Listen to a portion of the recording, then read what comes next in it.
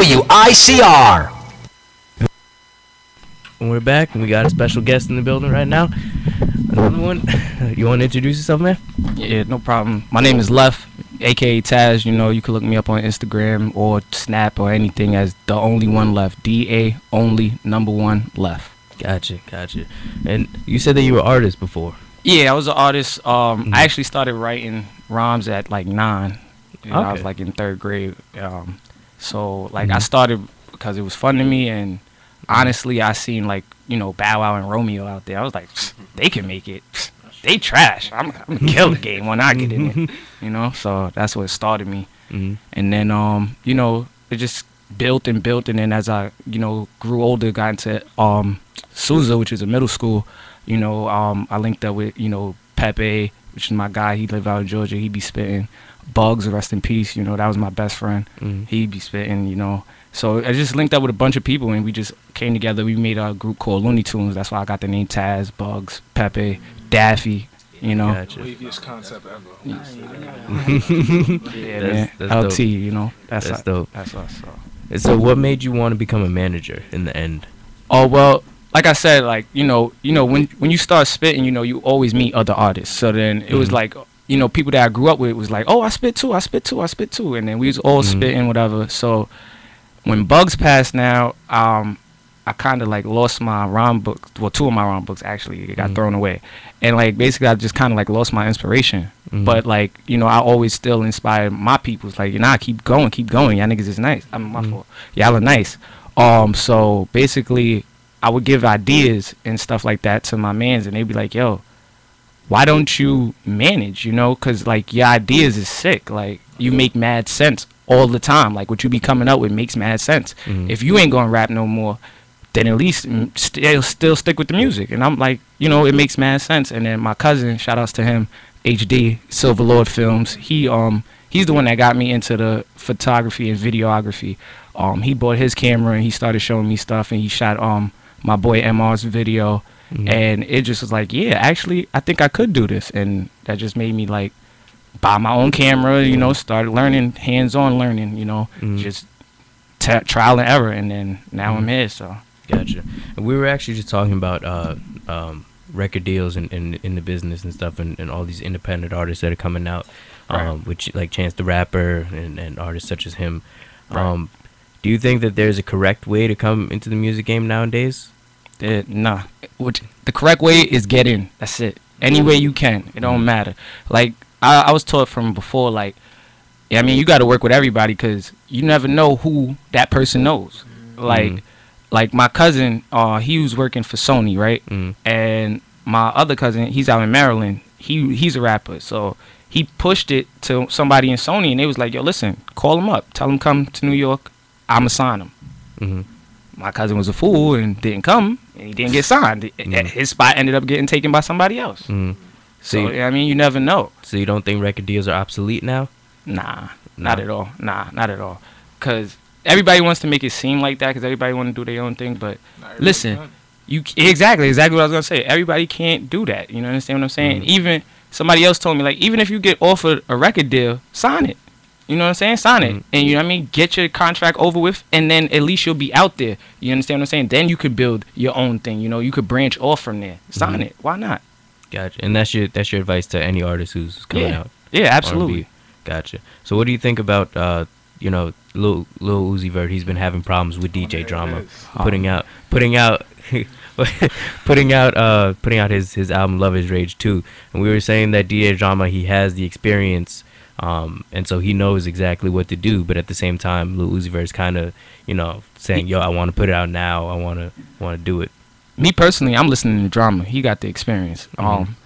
Honestly and truly, I'm a 90s baby, so I'm gonna keep it real with y'all. Like, I don't even like these new artists nowadays. I don't knock nobody's hype, whatever, but it's just not for me personally. You understand what I'm saying? Some of the songs be knocking though. Don't get me wrong. You'll see me knocking them, but it's just not for me really. So like Lil Uzi, especially him. Like, you need to listen to somebody who's been doing this. You understand what I'm saying? Coming from the managerial perspective, who do you look up to?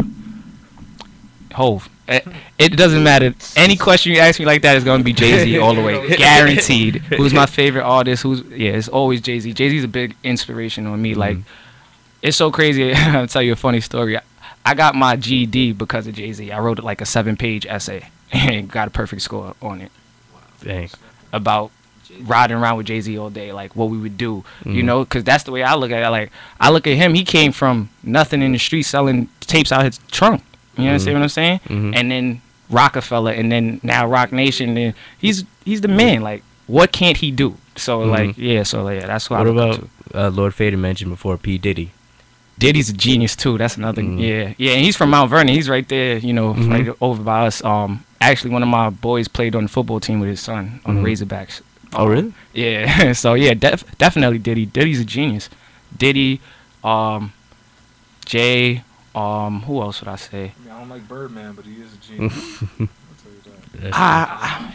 He's a con man. Con man genius. He's around to say. Now, Kanye as well.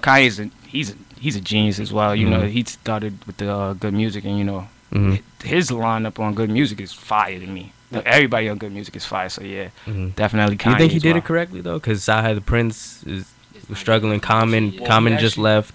Saha has something coming out pretty soon. Yeah, yes, but I've been waiting for that personally myself Really? for years now. For years now, he's been saying, "Oh, I'm coming out with an album." You gotta realize, like, when you at that top of the platform and everything like that, you can't push everybody at one time. You gotta wait your turn, and you, as a part of the team, have to know to wait your turn. Everybody gotta eat. You just gotta wait your turn to eat. Yeah, It's just like the lions when they hunt. The male eats first, then the adult females, then the kids. You see what I'm saying? It's a place in line. You just gotta wait your turn, bro. Gotcha. Yeah, I mean, that's What would you rather do? Try to jump the line and lose your place? Exactly. Like, you jump the line and that then makes sense though. now you out. It's over. So yeah. So you said that your influence before was Romeo and Bow Wow. No. That wasn't my influence. That was made me like, I got this. Like, I'm gonna come in and I'm gonna kill them. Like, I literally think my first rhyme. No, I'm lying. My second rhyme was a Bow Wow Romeo diss. So my first rhyme was on a Jay-Z beat. what was like the first rap you heard that besides Jay-Z that made you say like, damn, besides Jay-Z, Romeo and Bow Wow and all that? Like, that made me like actually want to spit, or like man, really it was just like, it was like the whole Rockefeller, really, like Siegel, Bleak with the Understanding. That album is still fire to me. So I was always a Rockefeller guy, and then, you know, like I said, I'm from the 90s, so like Big, of course. I was never really a Pac fan, honestly, surprisingly, right? But yeah, that'd be like the most influential, would be the whole Rockefeller as a whole. So who are some of your favorite artists Now? Yeah, now. Okay, let's see. Jay, of course. Jay, Drake, Kanye, 2 Chainz is my guy. Don't get me wrong, that's my guy. But like, he wouldn't be like in my top 5 or nothing like that, but he just popped in my head for some reason. Like, and I could deal with Future. Because he's hot right now. Like, so, but yeah, that'd be 5 off my head. Do you think hip hop is in a good place right now with all the music that's coming out, or do you think that before, like the way you did it, you know, you put out a single, and you push your album, you go do radio shows, interviews and stuff like that, and then the album comes out, and then I mean, I feel like hip hop is in a great spot right now. Honestly, I know that it's a lot harder to make money now, but that just makes you want to be more creative, make you work harder. You understand? Like before, like you said, you drop a single, you pushing that, you know, and that's it. Nowadays, I dropped this. Like, look at Drake. He dropped like what? I mean, was it Drake or Future that dropped like 2 albums in 2 days? Like, Future. Bugging. Like, what are you doing? Like, you're just giving out work. Like, which is cool. Like, that's what people want nowadays. Like, I realize nowadays society doesn't. They don't have a long attention span. It's very short. Like, look at the Nicki Minaj and Remy beef. Like, people have been waiting for that for years. They've been dying for Remy to come home and battle Nicki. It's already done. They did what, one song each, Yeah, two songs? she came out with a video yesterday. Yeah, I heard about the video, which is still corny. Like, and then on top of that, if you look at it, Nicki's song wasn't really a diss record. Like, you made a record and you just dissed her in the record. You understand what I'm saying? Like, that's not really what your record was about.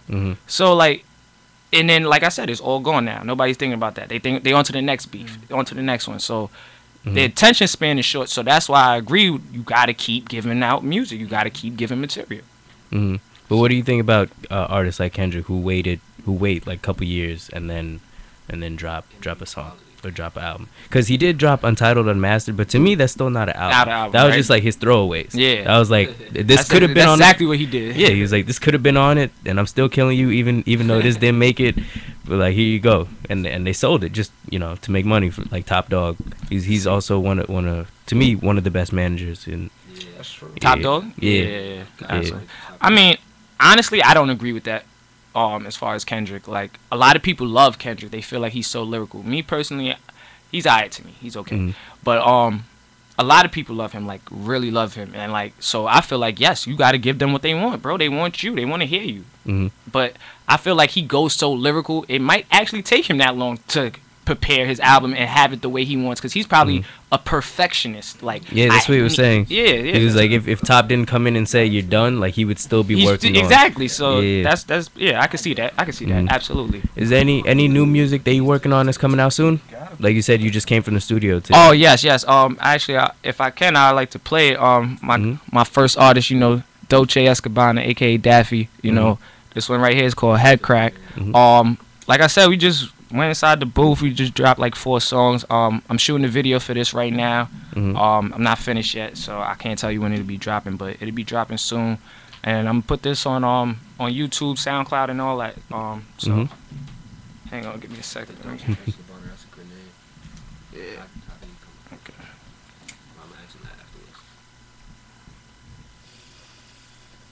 I can hear it. Yeah.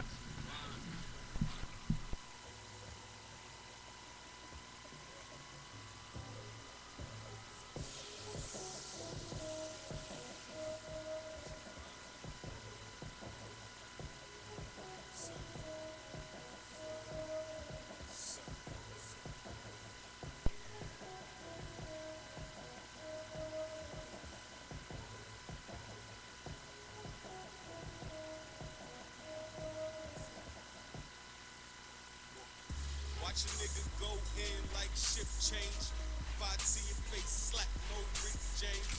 No potty train to get shit stained. When you can catch a 4, 5, 6 train.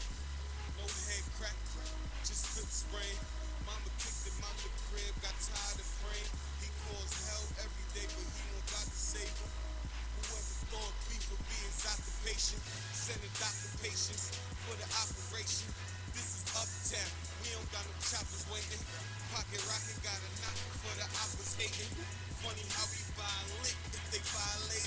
And it's not like violence, like we trying to play. All you hear is sirens when that fire spraying. And I can't stop like they cut the brakes.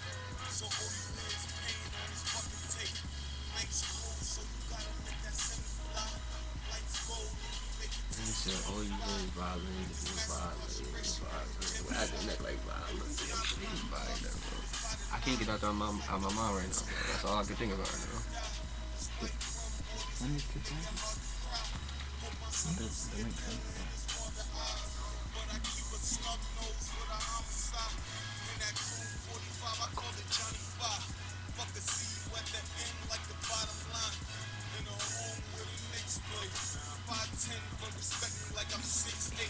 I'm just trying to flip an ounce, I get 6-8.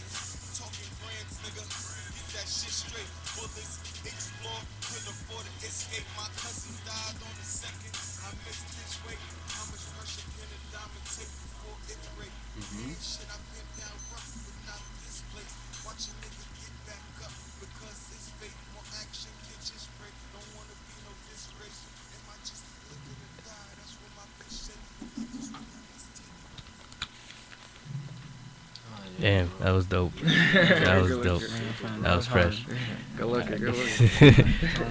Alright, we gotta get out of here real soon, but just like I asked the other two before, is there any piece of advice that you would give to people, going through your journey as, from artist to manager?